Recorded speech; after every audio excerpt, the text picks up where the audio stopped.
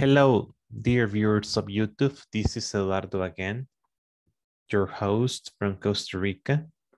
I hope you're doing just fine. Okay, on this video, I will be reading a text or an extract from a newspaper from Kenya that is called Taifa Leo.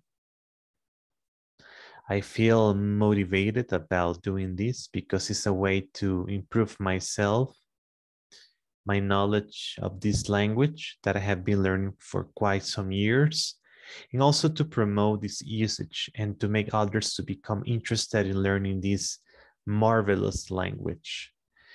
So, as you know, I have been studying Swahili since 2015, let's say more formally, but I have, stopped quite a few times. But now I am determined to reach the end of this process. So now, guys, I will be sharing the screen and I'll show you the text that I will be reading for you. All right. So as you can see, the title is Biashara, Siagi, Yafaida, Walemavu, which means the barter business benefits the handicapped. Biashara, Siagi, Yafaida, Walemavu. By Brian Ocharo na Brian Ocharo. So let's start. Wakati kundi la wanawake wanaoishi na ulemavu katika eneo la Vok, kaunti ya Mombasa, lilipokusanyika ili kusaidiana kutokana na matatizo ya kiuchumi yanayowakabili. Hawakujua kwamba umoja wao ungezaa mradi ambao umewapa sababu za kutabasamu. Mradi wa kutengeneza siagi ndio umekuwa kitega uchumi kwa ziada ya wanawake 15 ambao wako katika kundi hilo linalojiita Tunaweza PWD.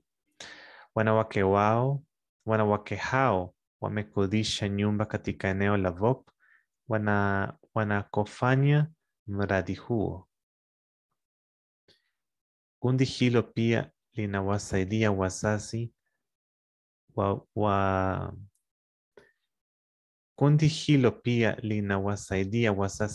wa watoto wanaoishi na ulemavu kupitia mradi huo wa kutengeza siagi. Siku ya kawaida, mkurugenzi wa mradi huo Charity Chahasi husimamia shughuli za kutengeneza siagi. Mwandishi huyu alipotembelea mradi huo wiki iliyopita, Bi Chahasi na wanafanyakazi wengine walieleza utaratibu wao wa kuongeza thamani na maana ya mradi huo kwa kikundi chao na wanajamii walio katika mazingira magumu katika eneo hilo. Tulianzisha kiwanda hiki cha jamii cha siagi kama njia ya kuhakikisha kwa wanawake na watoto wanaoishi na ulemavu wanapata msaada wa kiuchumi na kuathiriwi na hali zao za kimaumbile, alisema Chahasi. Mradi huo ulianza mwaka wa 2016 kwa kuuza siagi iliyochakatwa hapa nchini na kuwalipa wanachama waliofanya mauzo asilimia ya faida. Walianza na mashine yao ya kwanza ilikuwa na uwezo wa kusindika kilo 2 kabla ya kununua mpya ambayo inaweza kusindika hadi kilo 50 kwa siku. Mchakato wa kutengeneza siagi katika kiwanda kidogo cha kuongeza thamani kama hii ya Tunaweza CBO ni cha makini, ni cha kushangaza, kwani unaanza kutoka shambani.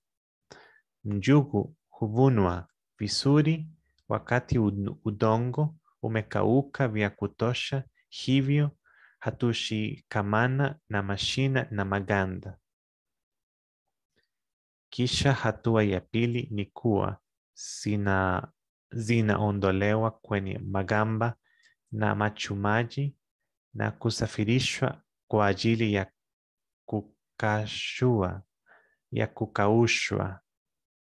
kukaushwa.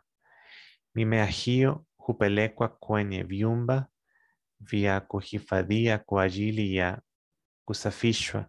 Shirika hilo hupata njugu zao kutoka kwa wakulima wakubwa katika kaunti ya Busia. And this is taken from Taifa Leo, which is a newspaper from Kenya. So people, I hope that it is useful for you. My reading skills are not very good in Swahili. I'm aware that I need to improve. But reading articles from newspapers is really helpful for broadening your understanding of this lovely African language. And for sure that you can help others to become interested in studying this language. You know, Swahili undoubtedly has gained popularity in the last few years. I think that its interest is ravaging in social media like Instagram, Facebook, YouTube. It's becoming quite popular. So I recommend you studying this lovely language. Dedicate some time to it. Okay, thank you. Kwaherini.